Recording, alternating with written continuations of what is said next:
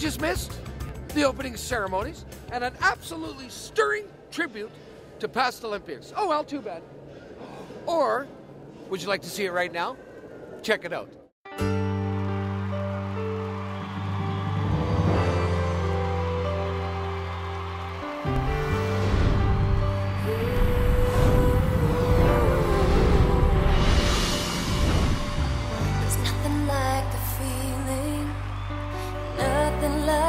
Dream, standing on the podium proudly with your team. The last time the Olympic Winter Games were held in Canada, the sport of curling began an affiliation with the worldwide Olympic movement, which would change the sport forever. It was Calgary, 1988, the 15th Olympic Winter Games. Curling was a demonstration discipline, and Canada was represented in women's play by a team comprised of Linda Moore, Lindsay Sparks, Debbie Jones-Walker, and Penny Ryan. On the men's side, it was Ed Lukowich, John Ferguson, Neil Houston, and Brent Syme. In 1992, Albertville, France was the site, and curling returned as a demonstration sport. This time, the Canadian women were Julie Skinner, Jody Sutton, Melissa Salego, and Carrie Wilms. While the men were represented by Kevin Martin, Kevin Park, Dan Petrick, and Don Bartlett. Moving on to 1998, and curling is officially declared a full medal sport in Nagano, Japan.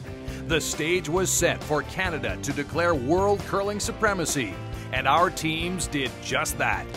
Winning gold was our women's team, skipped by the great and glorious Sandra Schmerler, along with Jan Betker, Joan McCusker, and Marcia Gutereit. Sandra's enormous accomplishments and contributions will be in our memories forever.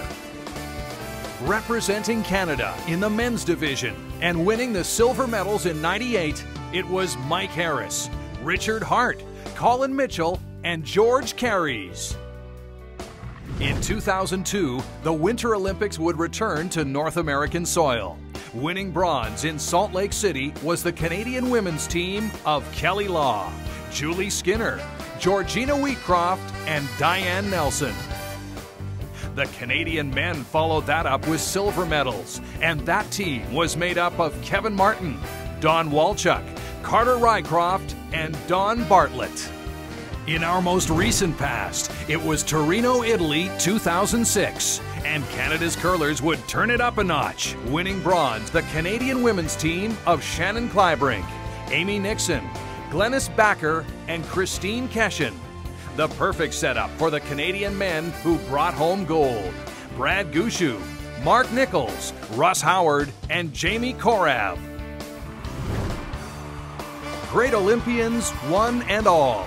They have worn the maple leaf with pride and purpose. And with many of them here today, it makes this the most star-studded and spectacular Olympic qualifying event in history.